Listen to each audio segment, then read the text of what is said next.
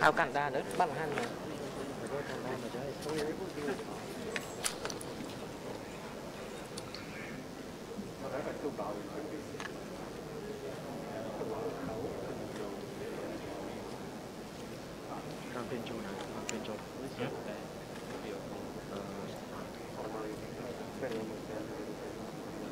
ai là sao cũng biết. Yeah. Well, you said 24 and 150. 50. Yeah, 150 and then never change the Yeah. No. Brunei, no Indonesia. Philippines mà đo là. No, I thought we. ទី40និង41នឹងចាប់ផ្ដើមនាពេលបន្តិចទៀតនេះបាទជាបន្តនេះគឺយើងឃើញថាមានវត្តមានរបស់បាទអាដាមបាទយូកូវីដូដូដែលជាប្រធានាធិបតីបាទនៃប្រទេសឥណ្ឌូនេស៊ីហើយប្រទេសឥណ្ឌូនេស៊ីគឺជាប្រទេសសហស្ថាបនិករបស់អាស៊ានដែលបានចុះហត្ថលេខាក្នុងការបង្កើតគឺមានបាទព្រះចៅស៊ុលតង់នៃប្រទេសបាទប្រ៊ុយណេដារូសាឡឹមក៏បានធ្វើដំណើរអញ្ជើញមកដែរហើយក៏មានបាទអាដាមផាន់ខាមីផាវ៉ាន់ដែលជានាយករដ្ឋមន្ត្រីនៃប្រទេសឡាវក៏បានអញ្ជើញមកដល់បាទវេទិកាដូចគ្នាបាទនៅសល់តែបាទវត្តមានដ៏ខ្ពង់ខ្ពស់របស់មេដឹកនាំមួយចំនួនទៀតនោះទេគឺពិធីនឹងចាប់ផ្ដើមហើយបាទលោកអ្នកអាចបាទធ្វើការតាមដានទស្សនានៅព្រឹត្តិការណ៍ដ៏ធំនិងមានអត្ថន័យនេះបាទទូទស្សនិកជនជាទីគោរពនិងជាទីមេត្រីអាស៊ានគឺជាបណ្ដុំប្រទេសដែលមានសមាជិកចំនួន10ហើយអាស៊ានគឺមានបើវចនាគឺសហគមន៍តែមួយចក្ខុវិស័យតែមួយនិងវាសនាតែមួយដើម្បីធ្វើណាឲ្យសហគមន៍នៅក្នុងតំបន់អាស៊ានគឺបាទមានការរីកចម្រើនទៅតាមវិស័យហើយវិស័យដែលបាទយើងអាចសង្កេតឃើញគឺមានការបែងចែកចេញជាសហគមន៍ដែលមានសហគមន៍បាទសន្តិសុខនយោបាយបាទសហគមន៍បាទសេដ្ឋកិច្ចអាស៊ានបាទសហគមន៍សង្គមវប្បធម៌ដោយក្នុងចំណោមសហគមន៍ទាំងអស់គឺមានការ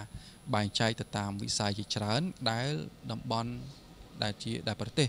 នៅក្នុងតំបន់អាស៊ានរបស់យើងត្រូវធ្វើការជជែកពិភាក្សាការស្វែងយល់ជាមួយគ្នាដើម្បីសម្រេចនៅក្នុងការបង្កើននៅវឌ្ឍនភាពនៃបាទការអភិវឌ្ឍរបស់ប្រទេសនៅក្នុងតំបន់អាស៊ាន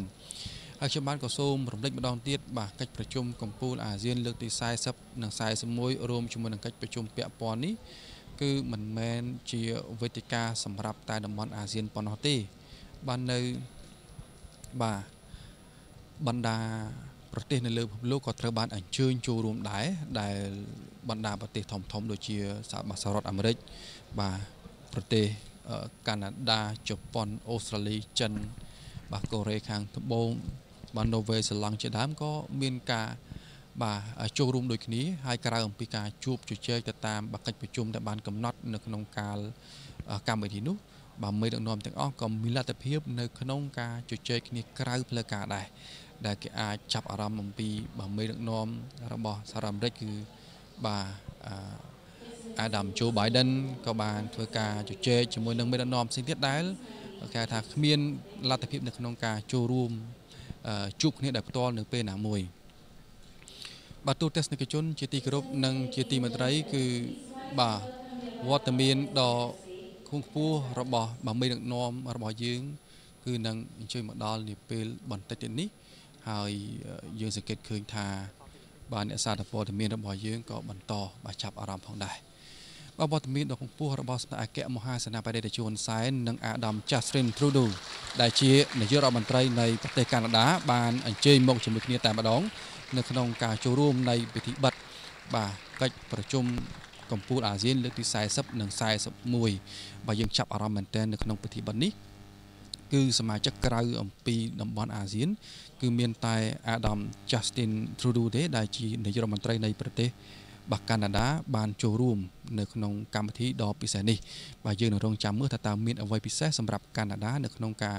ចូលរួមនៅក្នុងបាទពិធីបិទនៅកិច្ចប្រជុំកំពូលអាស៊ាននេះដូច្នេះសូមលោកស្រីបាទទស្សនានៅពិធីបិទកិច្ចប្រជុំកំពូលអាស៊ានលើកទី40និង41ដូចតទៅ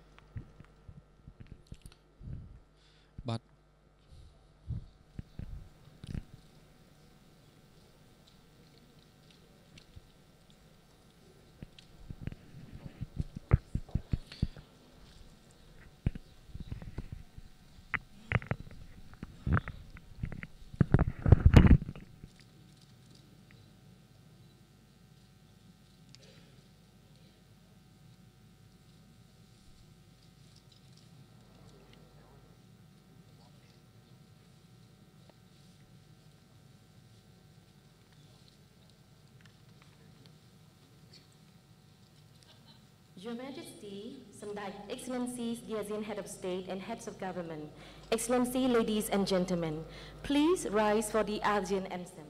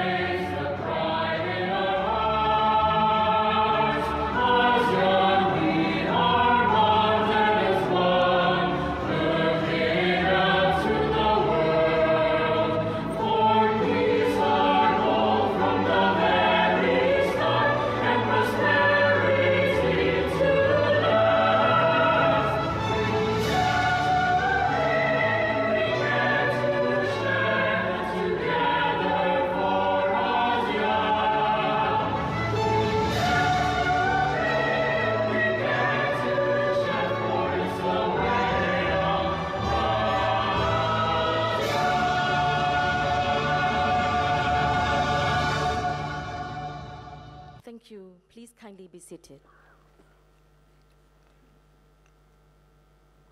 Your Majesty, some Excellency, ladies and gentlemen,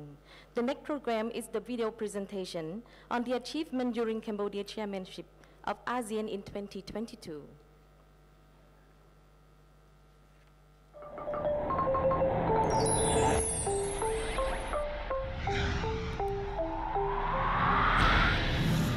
In January 2022, Cambodia assumed its third ASEAN chairmanship role under the theme ASEAN Act, Addressing Challenges Together. As attested by our leader's statement on this year's theme, efforts to forge ASEAN unity, solidarity, and centrality have reinforced the regional family's strong spirit of togetherness in building a peaceful, secured, and prosperous ASEAN community. Skillfully navigating through numerous challenges, including impacts of COVID-19, internal political security turmoil, and intense geopolitical rivalries, ASEAN continues to command great respect for its contribution to regional and global peace, security, and socio-economic progress. This is clearly evidenced by, inter alia, a growing number of external partners enhancing their engagement with ASEAN through accession to the Treaty of Amity and Cooperation in Southeast Asia, advancing comprehensive strategic partnership, and strengthening dialogue relations. As we celebrate 55 years of ASEAN milestone achievements, the core elements of the ASEAN community post-2025 vision are being finalized to ensure a vibrant, resilient, and outward-looking future of ASEAN. The year 2022 started with the dawn of the largest free trade agreement in the world, as the regional comprehensive economic partnership came into force. Work to optimize the utilization of new and existing regional free trade agreements ensued throughout the year, leading to a total of 19 priority economic deliverables with 4 key strategic thrusts successfully launched to build a more integrated, inclusive, sustainable, and highly competitive ASEAN economic community. ASEAN leaders also set their post-2025 vision for seamless regional connectivity. For a caring, innovative, and highly adept social-cultural community, several activities targeting whole society were carried out in this years of the ASEAN Youth 2022, inspiring much more awareness and love for ASEAN values and identity. We have intensified our campaign for women and youth economic empowerment through encouraging entrepreneurship, digital transformation of the education, art, and cultural creativity. ASEAN is also ready to contribute to the global climate change mitigation and strongly determined to leave no one behind with portable social security and better preparedness for future health emergencies and disasters. Cambodia, we look forward to a bright future of ASEAN thriving in harmony, peace, and prosperity as we act together, addressing challenges together.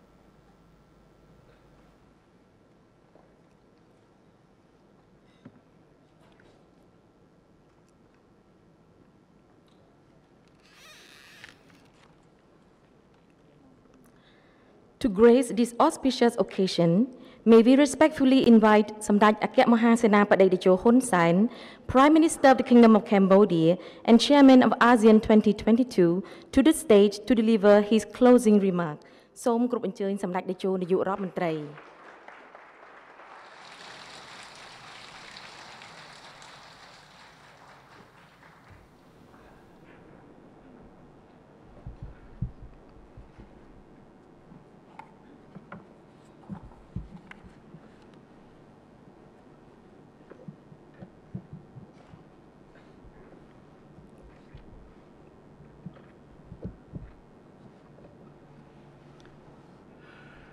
พระเจ้าโซตัง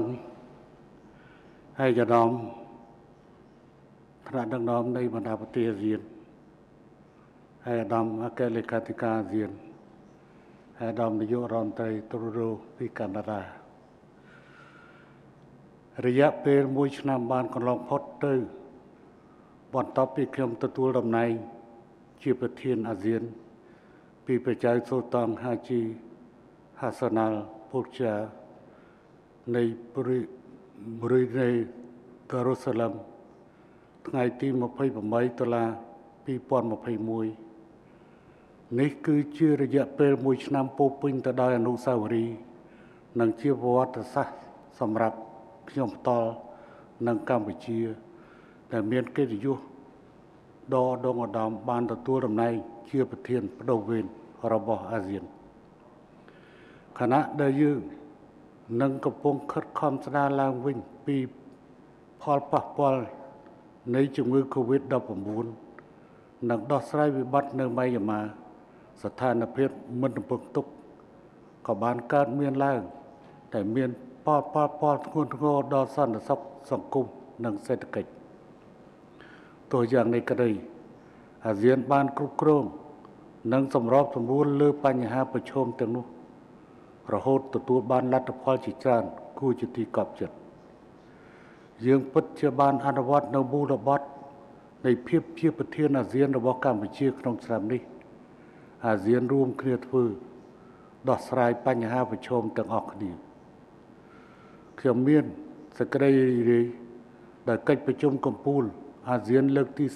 40និង41និងកិច្ចប្រជុំកំពូលពាក់ព័ន្ធត្រូវបានបញ្ចប់ដោយជោគជ័យនិងសូមអរគុណចំពោះកិច្ចសហប្រតិបត្តិការពេញលេញការគាំទ្រនិងភាពទន់ភ្លន់ដែលបានផ្ដល់ឲ្យប្រទេសជាសមាជិកដោយប្រទេសជាសមាជិកអាស៊ាននិងប្រទេសដៃគូបាននាំមកនូវលទ្ធផលដ៏ច្រើនក្រៃលែងគួរជាទីមោទនៈសេចក្តីរីករាយដែលខ្ញុំបានទទួលធ្វើជាម្ចាស់ផ្ទះនៃកិច្ចប្រជុំដោយផ្ទាល់សម្រាប់ថ្នាក់ដឹកនាំនិងគណៈប្រតិភូគ្រប់គ្នានៅទីក្រុងភ្នំពេញនេះมันអាចវាស់វែងបាននោះទេរយៈពេល2ឆ្នាំកន្លងទៅតាក់ទងគ្នាដោយផ្ទាល់ត្រូវបានបន្ទុយប្រហាក់ដោយជំងឺ COVID-19 និងការបំផ្លែងថ្មីនៃមេរោគនេះជាការពិតការបញ្ចប់កិច្ចប្រជុំកំពូលចំនួន16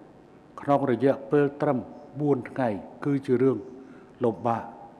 ជាមួយជាពិសេសនៅចំពេលដែលពោពេញទៅដោយបញ្ហាប្រឈមដូចនេះ ខ្ញុំសូមធ្វើការវិយតម្លៃខ្ពស់ចំពោះកិច្ចខិតខំប្រឹងប្រែងនៃក្រុមការងាររបស់យើងដើម្បីធានានូវភាពងាយស្រួលនិងផាសុកភាពសម្រាប់យើងរាល់គ្នានិងដើម្បីបញ្ចប់ភាពជាប្រធានអាស៊ានប្រកបដោយជោគជ័យព្រះចៅសូតង់ឯកឧត្តមលោកជំទាវអស់លោកលោកស្រីក្នុងរយៈពេល4ថ្ងៃនេះយើងសម្រេចបានលទ្ធផលសម្រេចបាននូវកិច្ចសន្ទនាគ្រប់ជ្រុងជ្រោយនិងប្រកបដោយផ្លែផ្កាលើកិច្ចការបន្តទៅមុខដើម្បីពង្រឹងមិត្តភាពអាស៊ាននិងគុណតម្លៃរបស់យើងក្នុងកិច្ចទំនាក់ទំនងជាមួយដៃគូខាងក្រៅជាពិសេសនៅពេលដែលសកលលោកកំពុងជួបប្រទះនឹងបញ្ហាស្មុគស្មាញក្នុងតំបន់និងជាអន្តរជាតិដែលប្រែប្រួលយ៉ាងឆាប់រហ័សយើងបានអនុម័តនិងកត់សម្គាល់នៅឯកសារសមិទ្ធផលនិងសក្ខីប្រកាសចំនួន70ដែលគ្របដណ្ដប់ទៅលើសសរស្តម្ភទាំង3របស់សហគមន៍អាស៊ាននិងបានអនុម័តក្របខ័ណ្ឌកិច្ចសហប្រតិបត្តិការមួយចំនួនជាមួយដៃគូសន្ទនារបស់យើងដើម្បីបន្តនិងពង្រីកទំនាក់ទំនងជាមួយដៃគូអាស៊ានបានយល់ព្រមបញ្ចូលអ៊ុយក្រែនក្នុងសន្ធិសញ្ញាមិត្តភាពនិងសហប្រតិបត្តិការនៅអាស៊ីអាគ្នេយ៍នាកិច្ចប្រជុំកំពូលអាស៊ានលើកទី40និង41នេះដោយគ្នានេះដែរប្រទេសចំនួន6រួមមានដាណឺម៉ាកក្រិចហូឡង់អូម៉ាន់កាតានិងអារ៉ាប់អេមីរ៉ាតក៏បានចុះហត្ថលេខាចូលជាសមាជិកនៃសន្ធិសញ្ញាមិត្តភាពសន្តិភាពមិត្តភាពនិងសហប្រតិបត្តិការនៃកិច្ចប្រជុំរដ្ឋមន្ត្រីការបរទេសអាស៊ានលើកទី55និងកិច្ចប្រជុំពាក់ព័ន្ធនៅខែសីហាដែលធ្វើឲ្យសមាជិកនៃសន្ធិសញ្ញានេះកើនដល់50ប្រទេសយើងបានចេញសេចក្តីថ្លែងការណ៍រួមនៃខួបអនុស្សាវរីយ៍លើកទី20នៃសេចក្តីថ្លែងការណ៍ស្តីពីក្រមប្រតិបត្តិនៃបណ្ដាភាគីនៅសមុទ្រចិនខាងត្បូងដើម្បីរំលឹកខួបអនុស្សាវរីយ៍លើកទី20នៃការចុះហត្ថលេខាលើសេចក្តីថ្លែងការណ៍ស្តីពីការប្រតិបត្តិនាឆ្នាំ2002សម្រាប់ការកសាងសហគមន៍អាស៊ានវិញយើងបានអនុម័តសេចក្តីថ្លែងការណ៍ចក្ខុវិស័យរបស់ថ្នាក់ដឹកនាំអាស៊ានស្តីពីអាស៊ានរួមគ្នាធ្វើដោះស្រាយបញ្ហាប្រឈមទាំងអស់គ្នាសេចក្តីថ្លែងការណ៍របស់ថ្នាក់ដឹកនាំអាស៊ានស្តីពីខួបលើកទី55របស់អាស៊ាននិងសេចក្តីថ្លែងការណ៍របស់ថ្នាក់ដឹកនាំអាស៊ានស្តីពីរបៀបវិរៈនៃការតភ្ជាប់អាស៊ានក្រោយឆ្នាំ2025យើងក៏បានអនុម័តសេចក្តីថ្លែងការណ៍រួមស្តីពីការកសាងអនាគតប្រកបដោយចីរភាពបរិយាបន្ននិងភាពធន់តាមរយៈការបំផុសស្មារតីសហគ្រិនភាពស្ត្រីអាស៊ានបន្ទាប់ពីកិច្ចប្រជុំកំពូលស្ត្រីអាស៊ានលើកទី2ប្រកបដោយជោគជ័យនៅថ្ងៃទី12ខែតុលាឆ្នាំ2022ជាមួយគ្នានេះដែរយើងក៏មានសេចក្តីសោមនស្សដោយមានលទ្ធភាពរៀបចំជាលើកទី2នៅកិច្ចសន្ទនាសកលអាស៊ានដើម្បីផ្លាស់ប្ដូរទស្សនៈ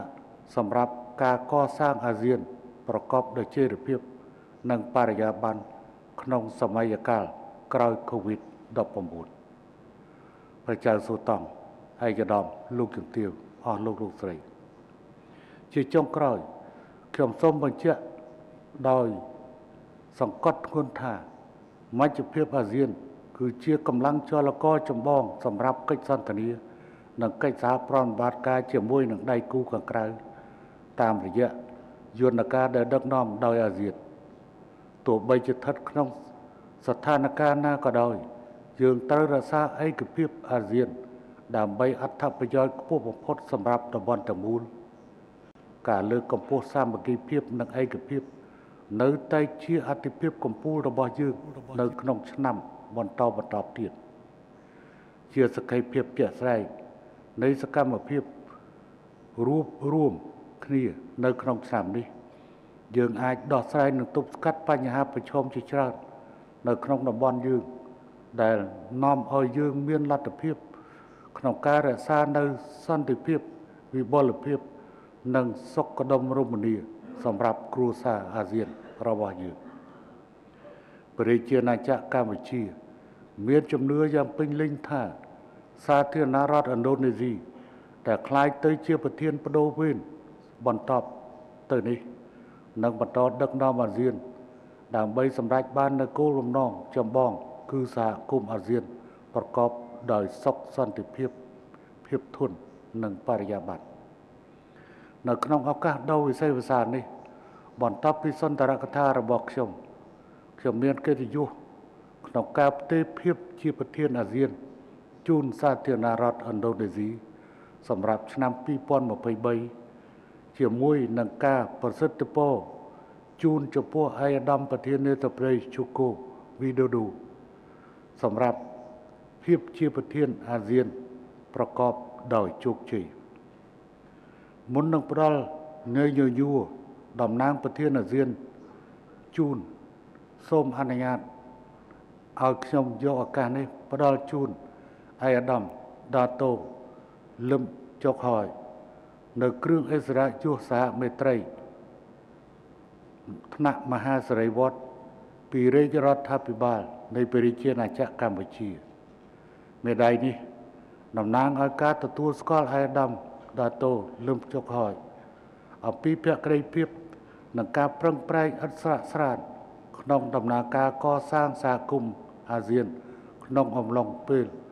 ដែលឯកឧត្តមកាន់តួនាទីជាអគ្គលេខាធិការអាស៊ានក្នុងពេលជាមួយគ្នាដែរខ្ញុំសូមយកឱកាសនេះដើម្បីប្រកាសដំណឹងថាលោកហាជី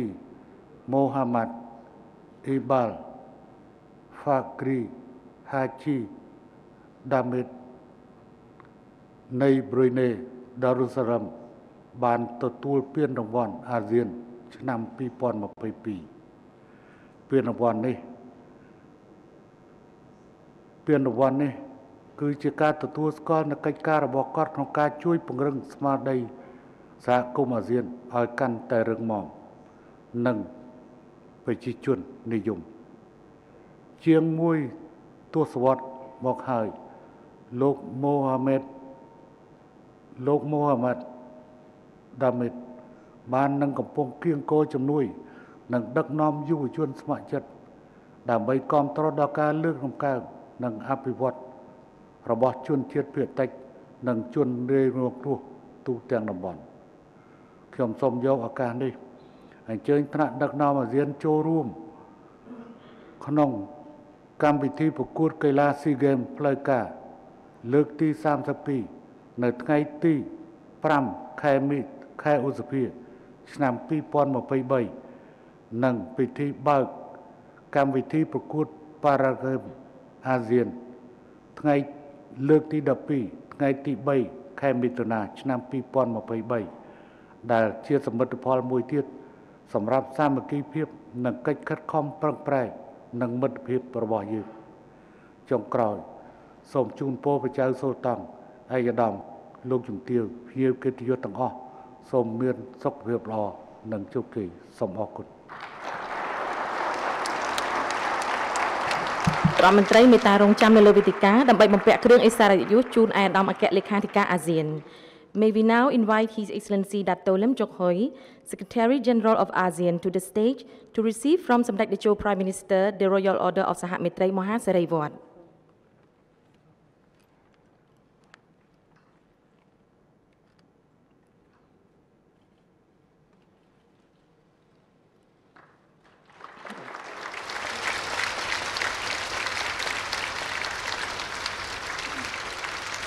Thank you, Excellency. Please kindly return to your seat.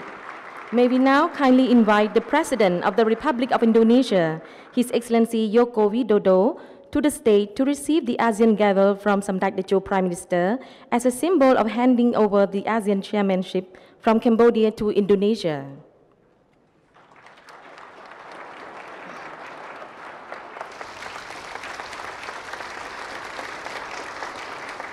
Congratulations, the Republic of Indonesia. សូមគ្រប់អញ្ជើញសម្ដេចតេជោនាយករដ្ឋមន្ត្រីមេត្តាវិលត្រឡប់មកកាន់កន្លែងអង្គុយវិញ May we now kindly invite His Excellency Joko Widodo, President of the Republic of Indonesia, to deliver his remarks.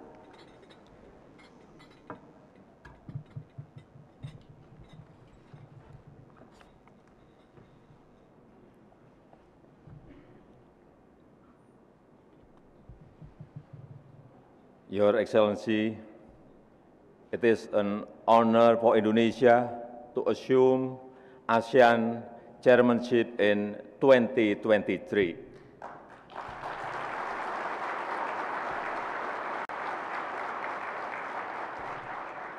Indonesia's chairmanship, we will make ASEAN matters epicentrum of growth. ASEAN must become a peaceful region and anchor for global stability. Consistently uphold international law and not be a proxy to any powers.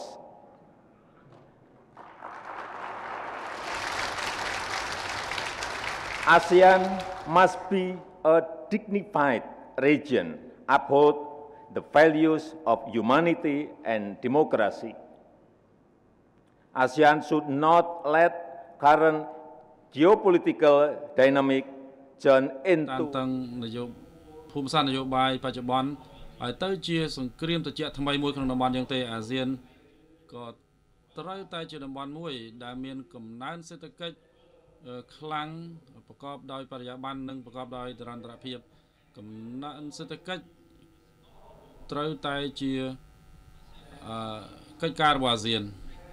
សមត្ថភាពអាស៊ានត្រូវតែបានពង្រឹងដើម្បីឆ្លើយតបទៅនឹងបញ្ហាប្រឈមក្នុងរយៈពេល20ឆ្នាំខាងមុខទៀតដើម្បីក្លាយជាតំបន់មួយដែលមានភាពបន្ស៊ាំឆ្លើយតបនឹងប្រកួតប្រជែងយើងត្រូវតែសម្រេចបានការងារនេះតាមរយៈរបៀបអាស៊ានដែលអនុលោមតាមស្មារតីនៃសហប្រតិបត្តិការនិងអនុវត្តពេញលេញនៅធម្មនុញ្ញរបស់អាស៊ានខ្ញុំទន្ទឹងរង់ចាំចំពោះការគ្រប់គ្រងរបស់អាដាមដើម្បីទទួលបានតំបន់អាស៊ានមួយដែលជោគជ័យនិងមានភាពមាំមួនទប់ទល់នឹងបញ្ហាប្រឈមទៅថ្ងៃអនាគតខ្ញុំទន្ទឹងរង់ចាំការចូលរួមរបស់អាដាមនៅក្នុងប្រទេសឥណ្ឌូនេស៊ីឆ្នាំក្រោយអាស៊ានត្រូវតែជាមជ្ឈមណ្ឌលនៃកំណើនសូមអរគុណ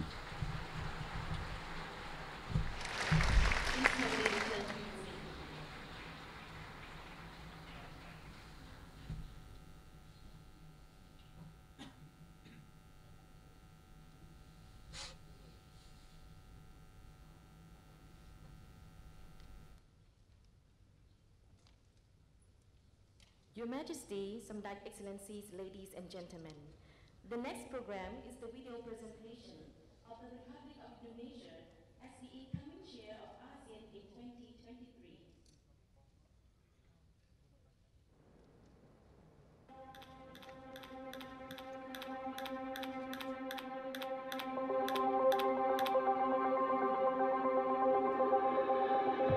COVID-19 and its devastating impacts still linger around the world, intensifying great power rivalry. Casting divisions among countries has hampered global economic recovery and pushed countries to the brink of recession. Ongoing conflicts and rising tensions have occurred in some parts of the world, causing multidimensional crisis around the globe. A perfect storm looms on the global horizon, affecting millions, and ASEAN is not immune of it. For more than 5 decades, ASEAN has become a driving force for peace, stability, and prosperity in the region. The 5th largest economy in the world, with total gross domestic product reaching $3 trillion in 2020 and projected economic growth higher than the world in 2022 and 2023. A growing society. ASEAN currently has the 3rd largest population in the world with a vibrant economy and dynamic communities. It is time for ASEAN to lead the way to a faster global economic recovery. As a founding member of ASEAN, Indonesia has always strived to fight for the betterment of ASEAN, among others, by contributing to regional stability and prosperity and world peace.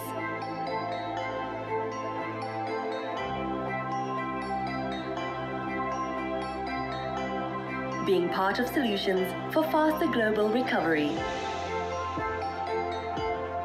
Advancing democracy and human rights in ASEAN.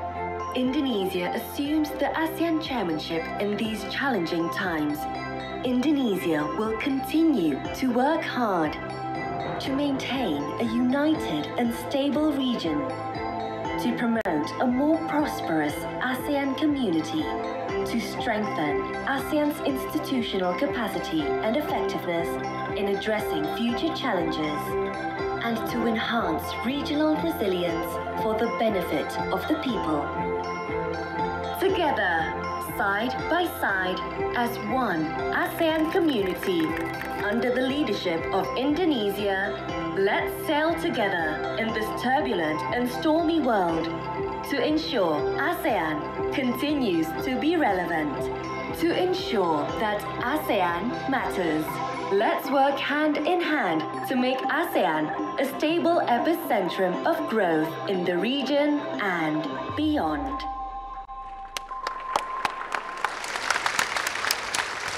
Your Majesty, Samdech Excellency, ladies and gentlemen, the closing ceremony of the 40th and 41st ASEAN Summit and related summit and handing over of the ASEAN chairmanship to the Republic of Indonesia has now come to an end. Please rise for the departure of ASEAN leaders. Thank you.